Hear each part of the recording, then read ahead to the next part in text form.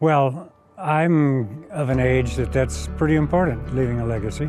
My grandchildren, my great-grandchildren, I want this development to be something they're really proud of. They may or not ever live here, but I just want them to be proud of it, proud of the fact that this development turned out so well.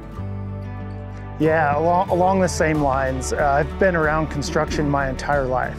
I started working for my father at age 11, and shortly after graduating from University of Idaho in 2003, I purchased my father's company in 2005. And while the Edge Homes name has only been around the Inland Northwest for the past 5 years, we've been in the industry for 38.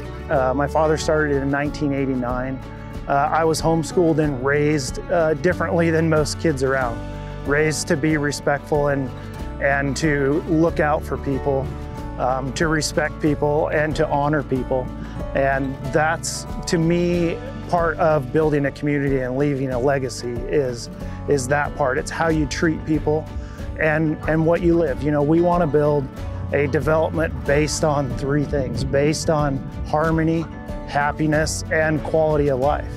And when we took it on, when I first walked it, one of the things that was important was, you know, it wasn't about how many houses can we cram on one piece of land. Can we destroy it? It wasn't about the bottom line. It was more about treating people right and turning around when it's done and being proud of something.